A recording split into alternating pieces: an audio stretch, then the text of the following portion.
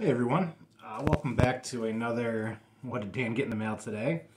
Today I have for you a fun stack from Chad Blankenbeckler from one of the Facebook groups. You know, I'm in so many selling ones, I forget which one it was exactly.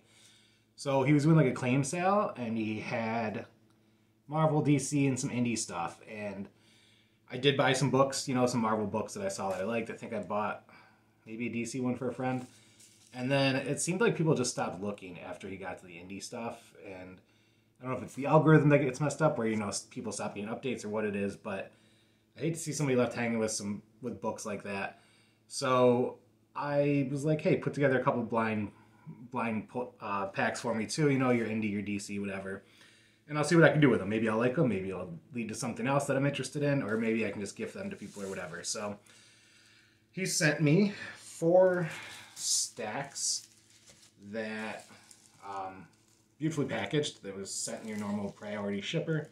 A lot of bubble wrap, a lot of plastic, very well protected, which is important this time of year, you know, with all the elements and everything else that happens. Rain, snow, everything, especially with me living in New York. So I'll stop the talking and I will start opening the first pack. The fun of these things is I do so many sales that I often forget what I even ordered. So most of the books I do get, if you haven't noticed already, tend to be a surprise to me. Which makes this whole thing even that much more fun because you see it for the first time as I see it for the first time. As you can see, these are wonderfully packaged. So Chad, trusted seller here. I believe it was in like Comic Collectors, auctions, buy, sell, something like that on Facebook.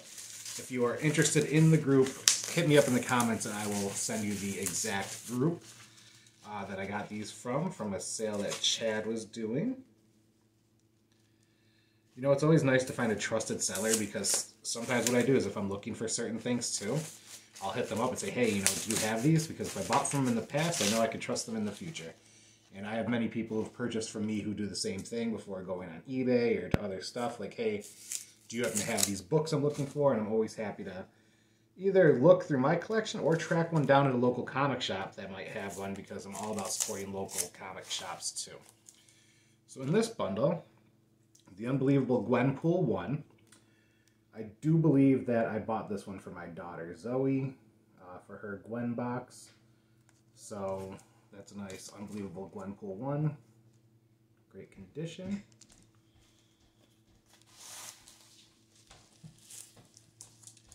I did. I bought this whole Gwen bundle, yes, for her.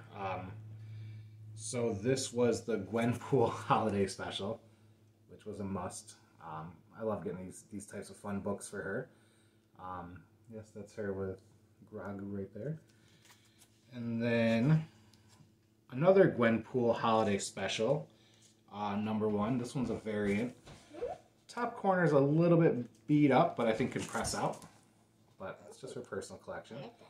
So it's a beautiful cover there. Okay, Radioactive Spider-Gwen, number 2. I buy this book every time I see it. I love the cover. I have one framed.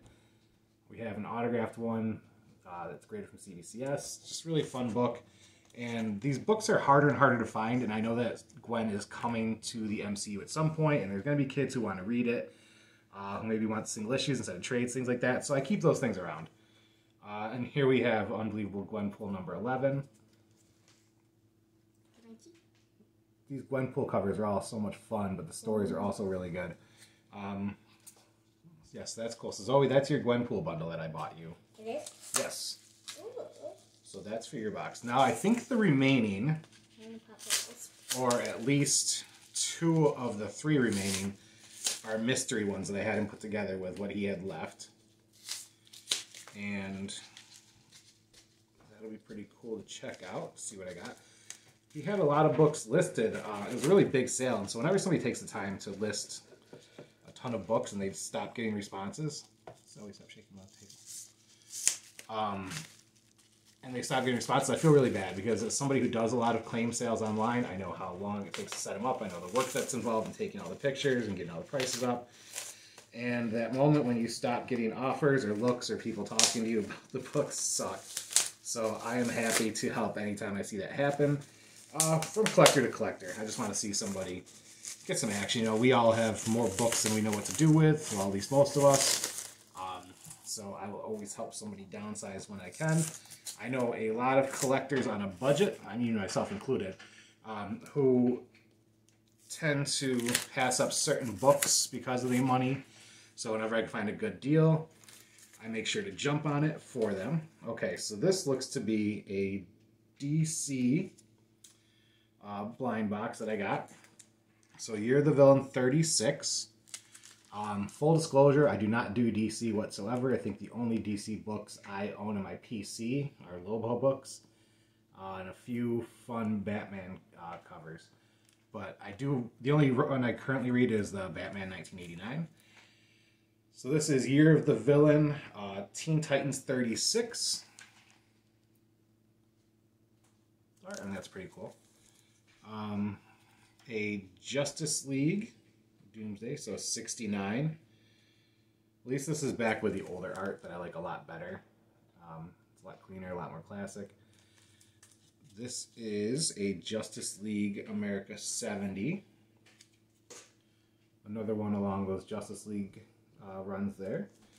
And I have some friends in mind. When I said put together a DC box, I had some certain friends of mine that collect DC that I'll be passing this on. So this looks like another Doomsday. Superman Man of Steel 19. Nice Doomsday cover there. DC First #1. Man of Steel versus Original Flash in their first race. So this is from 2002. DC First #1. That's some nice classic art on there too. Actually, I like the look of that. It's nice and clean. All right, DC First #1, the first team up of Alan Scott and Hal Jordan. So representing for the first time. So I'm guessing that this was a whole run they did, and there's another one here too. It doesn't say one of anything though, so I'm not sure how many there were. I'm not as well versed on DC as I am on most Marvel and indie stuff. And oh, my guy. So Superman Lobo, DC First. I guess I found one I'll be keeping, given that I do collect Lobo stuff. So that's pretty fun. So 3 of those DC Firsts were in there. Now, I can't tell what that is. And I can't tell what... Oh, and so I think that this is a Marvel order that I did order. Like a Marvel bundle that I put together for me. But I do remember grabbing an Alpha Flight book. I grab Alpha Flight whenever I see it. I love Alpha Flight. It's just a great series. And... it's one that I could have 10 issues of a book, and I tend to just pick it up anyways. Much to my wife's dismay. So,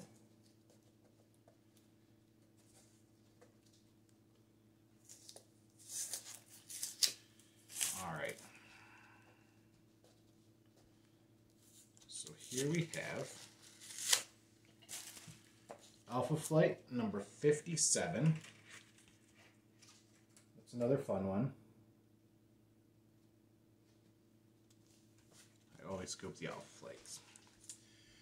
Marvel Superheroes Spring Special 1. Oh yeah, I had to get this.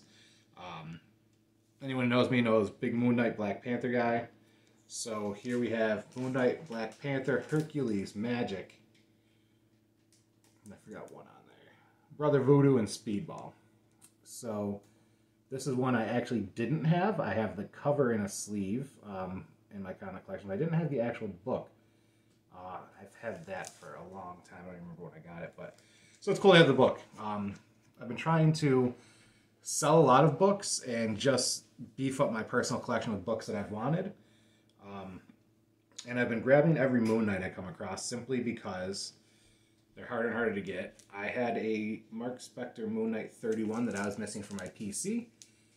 So I had to grab that. This was also one that came out of my birthday month, and one thing I've been doing is grabbing October releases from 80s and 90s. So glad to have this back.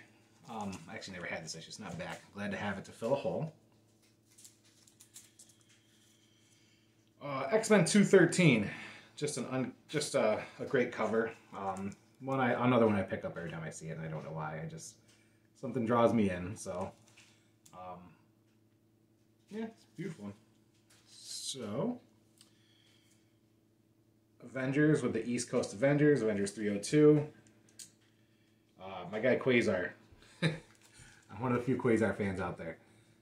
But I scoop him whenever I see him as well. So it's another fun one. Some classic art there. 302 Avengers. Which brings us to the last mystery stack.